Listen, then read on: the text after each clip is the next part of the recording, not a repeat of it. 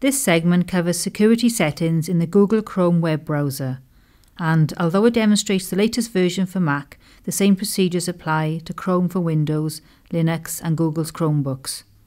Chrome has steadily gained market share since its introduction in 2008 and is currently the preferred web browser for Internet users across the world, giving Google a leading role in the way people both access and search the web.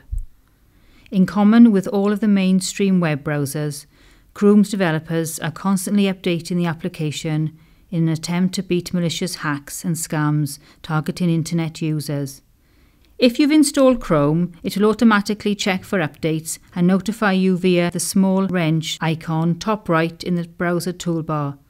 The latest update will be installed the next time you restart Chrome.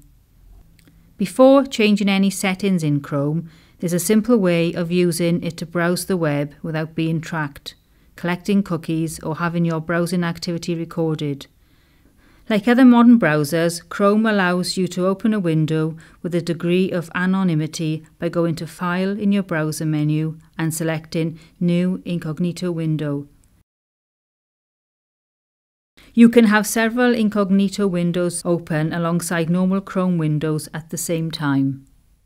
Privacy and security settings can be accessed under the same icon in the toolbar.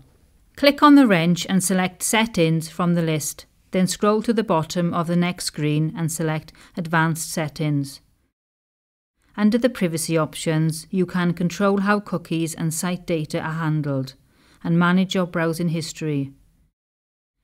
It's also a good idea to have Enable Phishing and Malware Protection turned on, as Chrome can warn you if you've been directed to any suspect websites and protect against malware being installed through browser tabs.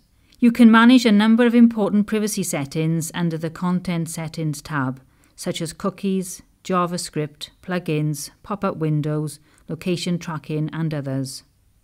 You also have control over whether Chrome saves any contact or address details you enter when completing forms on websites.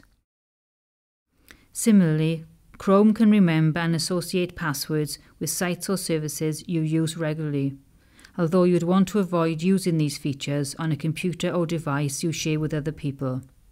Taking a few minutes to configure your Chrome browser to your own privacy and security preferences can give you some confidence in browsing the web safely.